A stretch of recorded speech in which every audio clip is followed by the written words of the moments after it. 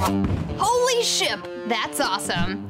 The Navy just christened its newest ship, the USS Wichita, in Marinette, Wisconsin, and Rated Red was there for the big day. Able to operate in about 14 feet of water, this littoral combat ship is the 13th of its class. For the prospective executive officer of the Wichita, it's a window into what may come. I snap forward to the future and I see my sailors on that ship and I see us sailing that ship. It gives me goosebumps. I'm so excited.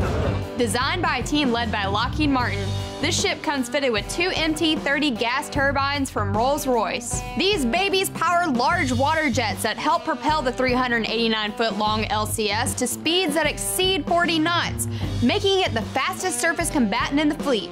Built with a modular reconfigurable design, the Wichita is able to perform anti-surface, anti-mine, and anti-submarine missions, making it an all-around badass. Not only is the Freedom variant littoral combat ship able to complete many different types of missions, it also has some of the Navy's most advanced technology on board. The ship's automated features allows it to operate with as little as 3 sailors on the bridge. It's so tricked out that it only needs a core crew of 50.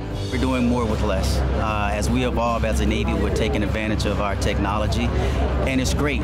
The Wichita will continue to undergo outfitting and testing before she begins commissioning prep next year. For Rated Red, I'm Abby Casey.